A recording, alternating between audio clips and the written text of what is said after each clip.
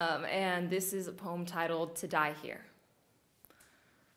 I don't want to drive myself to my death. Park in that spot I always do, a little beyond the yellow line, so I don't have to parallel park. I don't want to be buried in the courtyard where I eat lunch when it's warm and the sunlight peeks over the edge of the building. I want that light shining on my face, burning my skin instead of illuminating the granite of my headstone. I don't want to walk into my death of my own free will, a multiple choice question I don't understand, so I close my eyes and circle C, jumping at every shout because it might be someone shouting in pain. The electric pencil sharpener sounds like the rapid fire of a machine gun. I don't want my soul to stain the new chairs in the Performing Arts Center, oozing down into the crevices between the seats, my red blood on blue chairs. The theater used to be my haven. But now, when I stand on that stage, all I think is, if a shot rang out, which way would I run? What final text message would I send to my parents? The word gun, gun, gun should not be a Gregorian chant in the back of my mind during choir class. And I've done the math.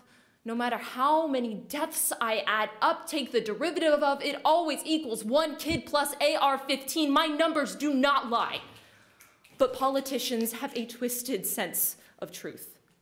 They tell me I am too young to speak up, to pick a side, but I'm also too young to decide what kind of flowers I want at my own funeral, or to write my own will, an unofficial piece of notebook paper with the fringe still attached, giving away all of my worldly possessions and telling the recipients to not be scared of people that are different, to advocate for mental health awareness, and for God's sake, don't give my English teacher a handgun when he can't use the projector correctly.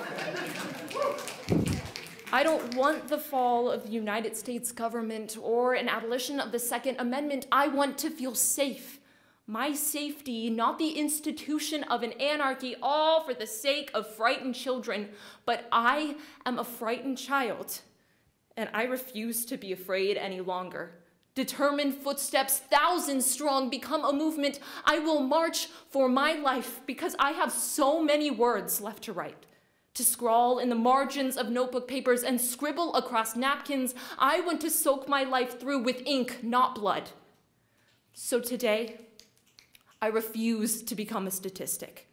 I refuse to become a headstone, and I refuse to stop fighting until action is taken, because today, I refuse to die here.